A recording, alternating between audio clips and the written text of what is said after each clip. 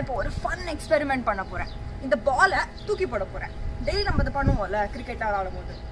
இந்த பால் தூக்கி போடும் போது தரையில போய் விழுது.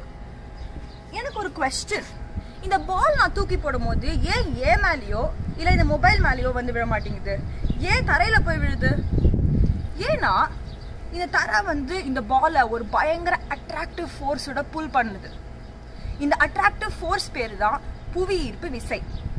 புவியீர்ப்பு விசை ஆர் கிராவிடேஷனல் ஃபோர்ஸ் எல்லா ஆப்ஜெக்ட்டுக்கும் மத்தியில உண்டு. ஃபார் எக்ஸாம்பிள், இந்த பால் வந்து ஏன் மேலேயும் அட்ராக்ட் ஆகுது, ஏன்னா எனக்கும் இந்த பாலுக்கும் நடுவுலையும் ஒரு புவியீர்ப்பு விசை உண்டு. ஆனா புவியீர்ப்பு விசையோட சக்தி எது மேல டிபெண்ட் ஆயிருக்குன்னா ரெண்டு ஆப்ஜெக்டோட மாஸ் மேலதான் டிபெண்ட் ஆயிருக்கு. இப்ப என்னோட மாஸ் கம்பேர் பண்ணும்போது இந்த பூமியோட மாஸ் வந்து ரொம்ப அதிகம். அதனால இந்த பால் ஏன் மேல விழுறதுக்கு பதிலா பூமி மேல போய் விழுது. புவியீர்ப்பு விசை ஆர் கிராவிடேஷனல் ஃபோர்ஸ் இன்னொரு விஷயத்து மேலேயும் டிபெண்ட் ஆயிருக்கு. ரெண்டு ஆப்ஜெக்ட்டுக்கும் நடுவில் இருக்கிற தூரம். நான் வந்து குதிக்கும் போது ஏன் தரையில வந்து விழுறேன், ஏன் வந்து சூரியன் மேல போய் ஒட்டிக்க மாட்டேங்கிறேன்? அங்க சூரியன் தெரியல, ஆனாலும் ஏன் சூரியன் மேல போய் விழ மாட்டேங்கிறேன்? சூரியன் ஆஃப்டர் ஆல் ரொம்ப பெரிய மாசு உண்டு சூரியனுக்கு, நம்ம பூமியோடய அதிகமான மாசு உண்டு. அப்படின்னா அது புவியீர்ப்பு விசையும் அதிகமா இருக்கணும்ல, அப்படின்னா நான் அங்கதானே போய் விழணும்.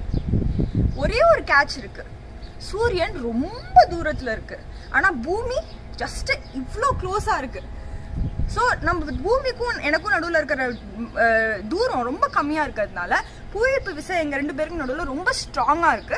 அதனால நான் பூமியில வந்து விழுறேன் சூரியனுக்கு பதிலாக. கிராவிட்டி அதாவது புவியீர்ப்பு விசைனால தான் நம்மளால அலைகளையும் பார்க்க முடியுது. அலைகள் எப்படி உருவாகுதுன்னா, நம்ம நிலாவோட புவியீர்ப்பு விசைனால நம்ம கடல்ல இருக்கிற தண்ணி வந்து அட்ராக்ட் ஆகுது. அதனால நிலாவை நோக்கி கடல்ல இருக்கிற தண்ணி வந்து மேலே போகுது.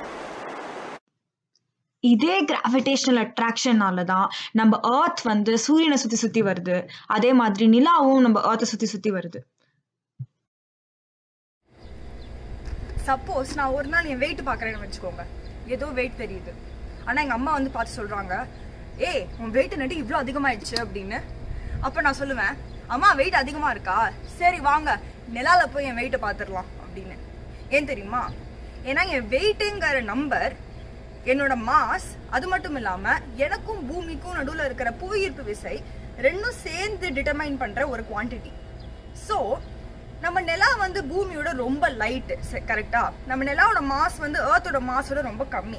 அதனால நான் நிலால போய் நின்று இதே வெயிங் மிஷினை எடுத்து நிலால போய் வச்சு என் வெயிட்டை பார்த்தேன்னு வச்சுக்கோங்களேன், கம்மியா தெரியும். ஏன்னா நிலாவோட புவியீர்ப்பு விசை கம்மி, என் மாசும் அதுவும் சேர்ந்து டிட்டர்மைன் பண்ற வெயிட்டும் ரொம்ப கம்மி. எக்ஸாக்டா சொல்லணும்னா நிலாக்கு வந்து 1/6 ஆஃப் எர்த்ஸ் புவியீர்ப்பு விசை தான். எர்த்தோட கிராவிட்டியோட நிலால இருக்கிற கிராவிட்டி ஜஸ்ட் 1/6. அதனால என் வெயிட் வந்து ரொம்ப கம்மியா தெரியும். எங்க அம்மா சொல்லுவாங்க, அடி எப்படி நீ இவ்வளவு வெயிட் கம்மி பண்ண அப்படின்னு. நான் சொல்லுவேன், எல்லாமே புவியீர்ப்பு விசையோட சக்தி தான்மா, எல்லாமே சீக்ரெட் அப்படின்னு. இந்த வீடியோ உங்களுக்கு பிடிச்சிருந்ததுன்னா கண்டிப்பா லைக் கிளிக் பண்ணுங்க, இந்த சேனலுக்கு சப்ஸ்கிரைப் பண்ணுங்க.